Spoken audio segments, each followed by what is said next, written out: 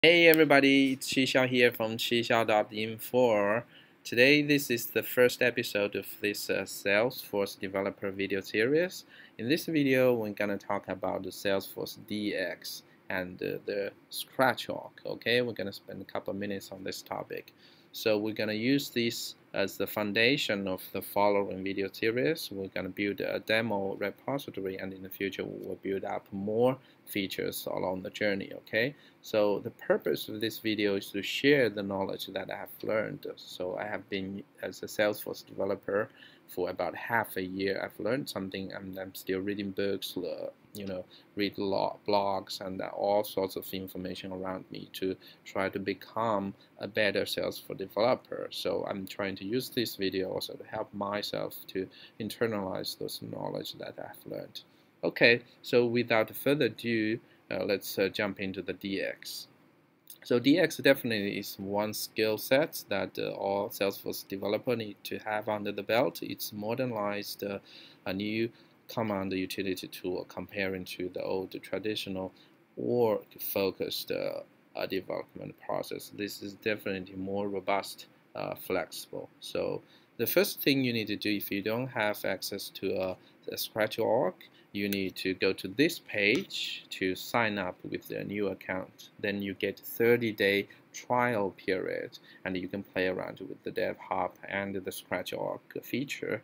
So I've already put this link down below in the description, so you can click the description and follow along with me to sign up. So the first thing to do, of course, is to get the email address and then sign up with your information. It takes a minute or two, then the Dev Hub feature should be enabled for you. Okay, this is the first step. And then the second step is to install the DX command line in your local environment. So now I've already had this installed in my local environment. I tap sfdx, you see it pop up something.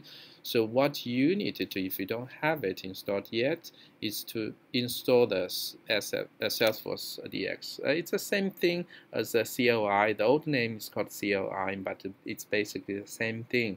I will put this link again in the description. You just follow along according to your OS and then install accordingly. So what I have done is that I used the button in this npm. So because I'm using Node.js every now and then, so I use the npm. I found it's more robust. It's a cross-platform thing.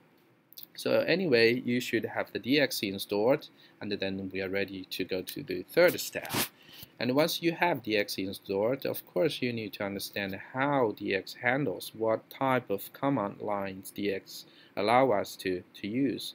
So I've created this DX cheat sheet, so it contains the most often used command lines in DX.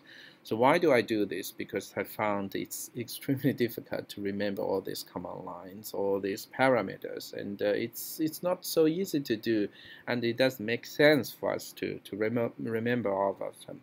So what you should do is, again, you come to this cheat sheet. Either you can Google SFDX cheat sheet, or you can again go to description to type the link to get to this cheat sheet. So we quickly walk it through. So what it does is that it allows us to, for example, list what's the current Dev Hub you are connected and what Scratch org you have. And then, of course, it allows us to log in with your Dev Hub account. It logs out, and you can create. See, this is the change the password, generate the password. You can do all sorts of things to interact with the Scratch org and your local code or metadata. So we're gonna in this video to do some basic stuff. For example, first of all, we can do login, right? So this is the DX login command line. So what it does, it opens the web page, and you put your username there for the Dev Hub, and then it will log in successfully. So then we use the list command, sfdx list, to see what account we have logged in and what Scratch org has been created. As we can see, we have this Dev Hub account already connected, and I have already created a Dev1 Scratch org in the screen. And of course, we need to, let's say, to create a DX project, right? In addition to creating the scratch org. So the DX, you can use this command. Again, all the commands you can find in the cheat sheet. If you don't know what these parameters really mean, a good tip is to use -- help for all these commands, and then it'll list down what those parameters really mean. So it's really needy kind of command. I recommend you to use it if you don't understand those parameters.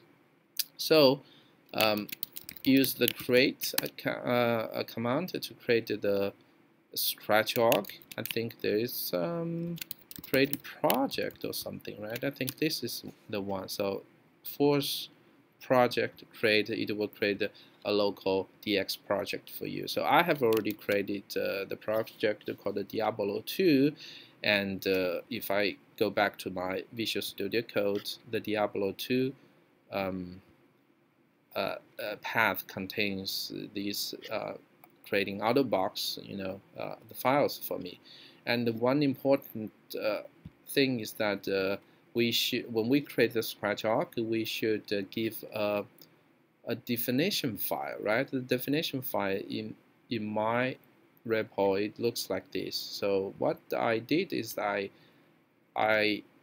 set the scratch org to be Enterprise Edition, and it should contains the communities feature and enable the debug Apex feature, and also has the API for me to interact with the environment. In addition to that, the country means what's the language in the UI, the standard US English.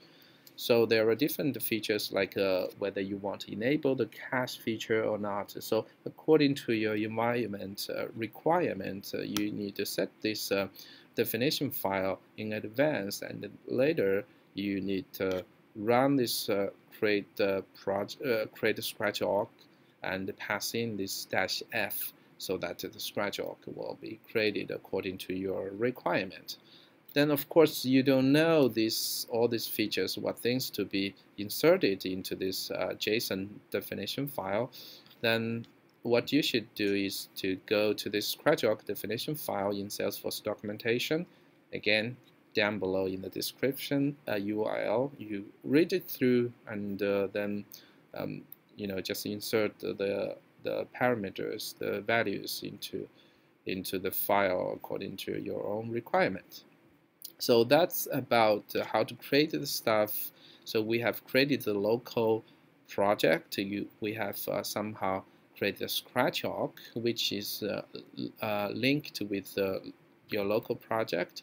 And what else we can do is, I think there's a status command, dx status command. What this one does is that it tries to check the difference between the remote scratch org and your local newly created project. So to see what are the difference. For example, if you update the metadata in the scratch org, for example, you create an object, you update the field, then those things will be listed here as like a change status. Then you can pull down those changes from the remote scratch org to your local environment. This is how we updated the metadata in the remote and then pull down to your local.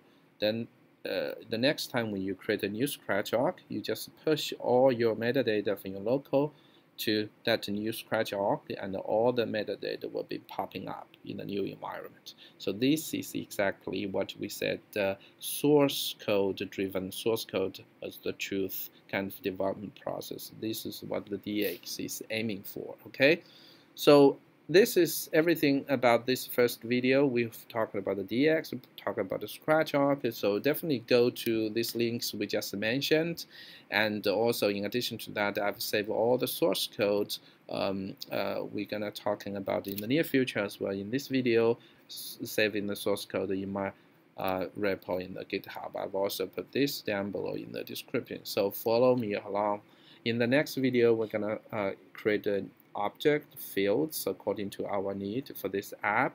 So that's the next step. We will use DX, use the scratch org. Somehow we will see how the metadata is synchronized in between. Okay, so that's the end of the first video. Hopefully you liked it, and please thumb up if you do enjoy my video, and follow along with me, and give me comments, leave comments below in the video. So hopefully we will have some conversations for the Salesforce development. And I'm definitely not an expert. Let's learn Salesforce together. Okay? Thank you. I hope you have a wonderful day today. Bye bye.